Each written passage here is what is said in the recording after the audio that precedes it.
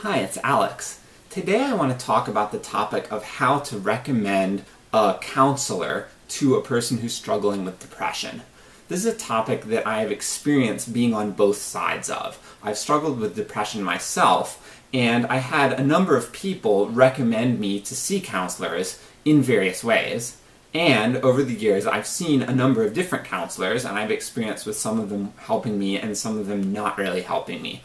I want to start with how not to recommend a person to see a counselor. There are two things that I hear people say a lot. I've heard people say them to me, and I've heard people say them to other people that I think are really bad things to say. The first is, you should see a counselor. And the second, which is even worse, is, you need to see a counselor. People often say these sorts of things like, you should see a counselor, or you need to see a counselor, when someone is expressing a lot of frustrations and they're in a very depressed mindset. They might be complaining a lot, they might be saying a lot of really negative things. And I've noticed that people tend to make those statements when they're feeling frustrated or overwhelmed. And I think that's part of the problem right there. If you're talking to someone out of frustration, you're acting out of frustration, I think that's going to come through in your tone of voice and in your word choice. And I think it's likely to come across to the person like you don't really care, or like you're just trying to sort of dismiss them. So if you're starting to get frustrated with someone close to you who's experiencing depression, don't recommend a counselor when you're frustrated. But there are other reasons to avoid those specific wordings of you should see a counselor or you need to see a counselor. One of them is the insight that I gained when I was depressed, which is that when people are depressed, they often use a lot of thought patterns that either contain the word should or contain something similar to it. Like they tend to beat themselves up. I did this a lot. Like I would say, oh, I should have done this differently, I shouldn't have done that, and I would start to feel bad when I was thinking these things. And similarly, when I was depressed, I would say, oh, I should be doing this, I should be reaching out to people, I should be doing this work, I should be improving myself or taking initiative in some way. But just saying should doesn't make me really want to do it. It doesn't really motivate me to do it. It's sort of part of this cycle of beating myself up. So when you say to someone, you should see a counselor, it's not always going to come across this way, but in some people it may kind of activate that neural machinery of beating yourself up. That's not what you want to do. So I want to recommend avoiding that word. Saying you need to see a counselor is worse, because what that can communicate in many cases is that the person isn't able to help themselves and that they have this need to get external help. And I know when people said that to me, I would start sinking into these thought patterns like, oh my gosh, I'm really messed up, I'm never going to get better, and things like that. And so that's probably one of the worst things you can say. So how do you recommend a counselor to someone?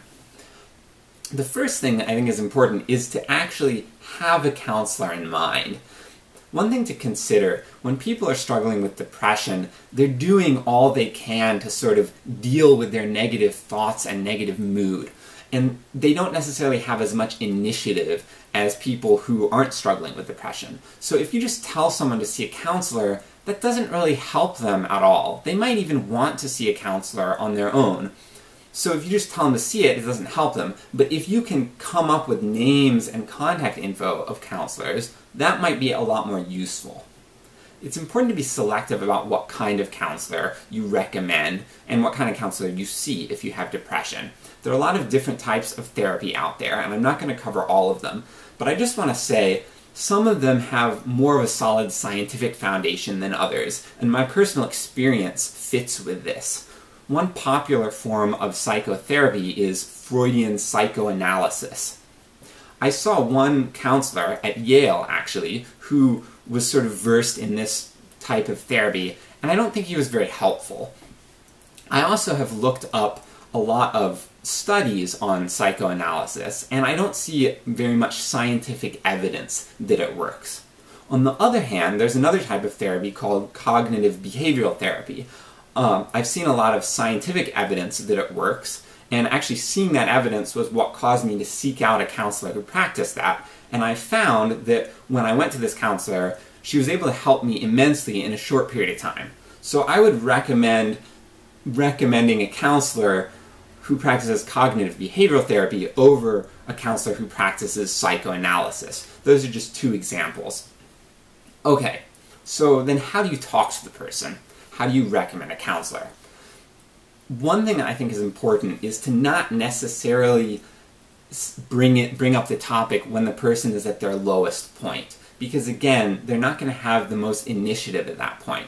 Even when people are depressed, they tend to have some level of ups and downs. So try to reach the person when you feel like you're able to get through to them more.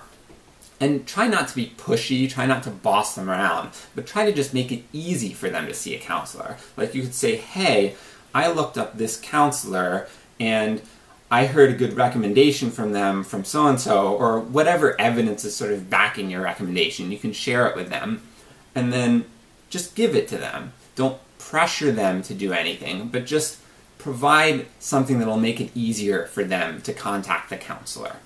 I hope you've gained some insight from this, and I hope that it will help you to better reach out to people who are struggling with depression and recommend counselors to them in a way that is more constructive and is likely to come across more positively to them. Thank you.